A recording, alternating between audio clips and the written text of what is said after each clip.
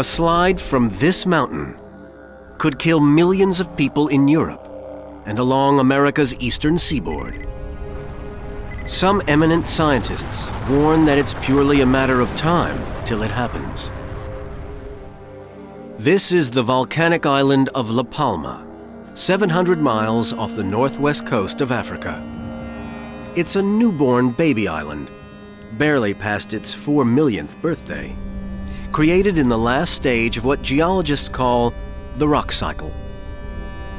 Volcanoes can form land in various ways. In Hawaii, lava gently pours from vents in the ground to build up almost horizontal layers of new rock. But elsewhere, as here on La Palma, more violent eruptions build steep-sided cones with surrounding layers of thick ash.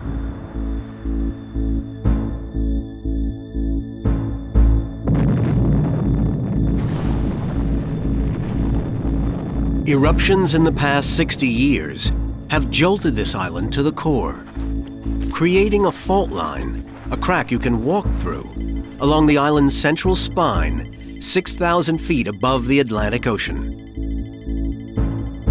On the western side of the fault, the land fell 13 feet down, then stopped.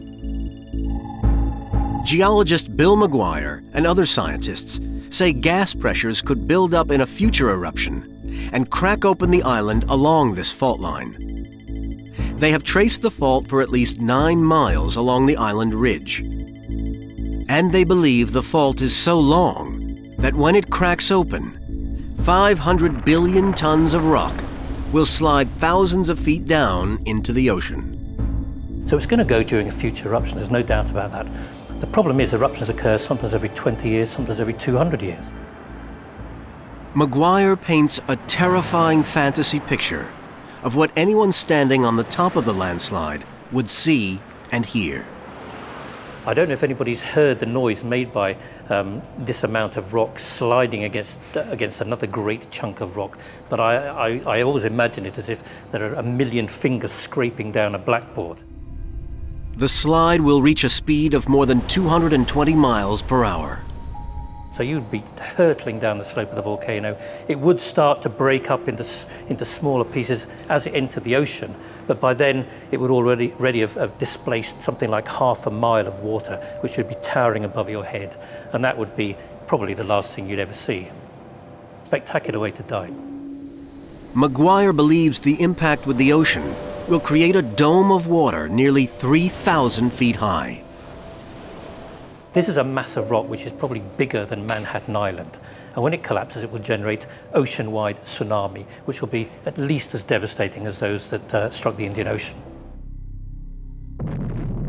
The vast amount of energy pumped into the ocean will create what one scientist has called a megatsunami.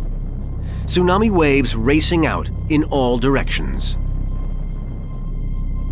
Computer predictions suggest they could even travel 4,000 miles toward the eastern seaboard of the United States, losing some, but not all of their power along the way.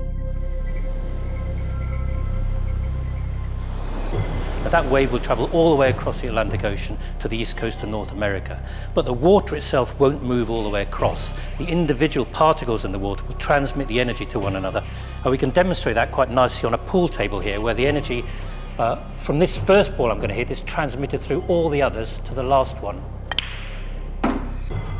Just as energy moves from ball to ball, so the landslide energy transfers from water particle to water particle across the ocean. As the landslide's energy approaches the coast, it builds up into a massive wall of water. These deep reds and blues are computer predictions of waves 100 feet high and more. The level of destruction is difficult to quantify. It is going to be enormous, there's no doubt about that. If people are still in the cities when the collapse occurs, you may be considering millions of casualties.